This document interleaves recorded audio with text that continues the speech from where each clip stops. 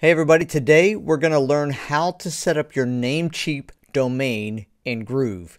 But before we get into that, make sure you like and subscribe so you don't miss any of these 50 and 50 videos we're doing to try to help you get a head start on getting your funnel or your website up using Groove. Let's take a look. Okay, so from the Groove dashboard, we're logged in. And we go up to this upper right to where our profile is, and we click it. Then we click on My Domains, and then from here we click on Custom Domains and Manage. From here, we're going to add our domain. So we go to Add a Domain, and we're going to use the full domain setup. From here, we type in the name of the domain. In this case, I'm going to use a name from Namecheap called groovehowtos.com. So we put that in here, groovehowtos.com, and click Next. What Groove is going to do is it's going to tell us to change the name servers in Namecheap. And so I'm just going to grab this one here, copy it, and I'm going to go do that process in Namecheap. So within Namecheap, on your domain, you click Manage. And from Manage, we're going to go down to where it says Name Servers right here. And then we're going to drop this down and say Custom DNS. And from here, we're going to paste in the name that we got from Groove. And we're going to go get the second name that we got. And then we're going to paste that in as well. So we got those two, and we can check them. Dora and Major, and then we click check mark. And that's it. That's all we have to do in Namecheap to do this process. So you can see that it says it may take up to 48 hours to take effect. It can take a while, but in my experience with Namecheap, if you're US based, it could take as little as 5, 10, 20 minutes. But what we're going to do is we're going to click Next, and then we could either say, I'll do this later, or we could say validate DNS records. I'm going to show you what happens when we click validate. You can see right here, we got the little yellow window that says, please try again after an hour. So we're going to go ahead and we're going to come into the main window where you can see it says, click to verify domain.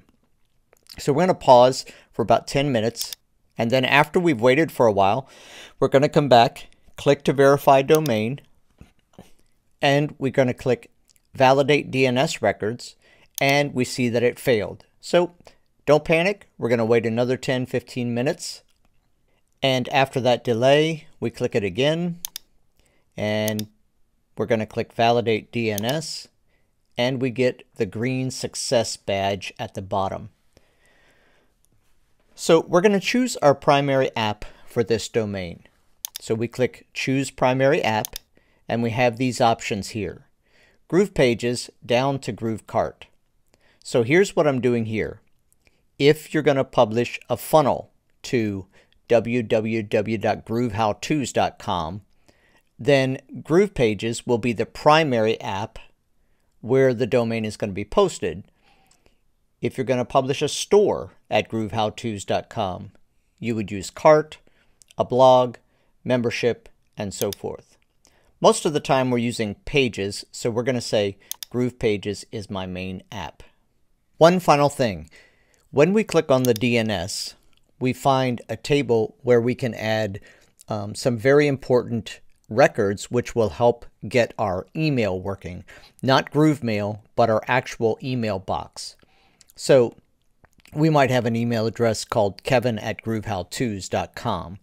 And that mailbox is going to be hosted at Google or Namecheap or Microsoft or Zoho or any other number of mailbox providers. And what we have to do is we have to go to those providers and we have to add the mailbox records, which are typically made up of MX. You might add an SPF, an SRV, or TXT records. But it's different for each one of those mailbox hosts. So what we have to do is we have to go into those specific providers to find what we need to put into our account. So I'm going to put some links in the descriptions that you can use to go and find what your specific MX records are to define for the internet where to find your mailbox. Okay, I hope that was helpful and it really cleared some things up for you in regard to domains with Groove. And make sure you check out the other videos. Again, like and subscribe below. Check out the other videos we have on all kinds of things related to how to set up Groove, how to set up your funnel, how to set up your pages, and everything, hopefully, that you need to know. If you have something specifically you would like to learn, please put it in the comments and we'll make sure we'll try to make a video specifically for your needs. All right. Thanks for joining us at Groove Tutorials.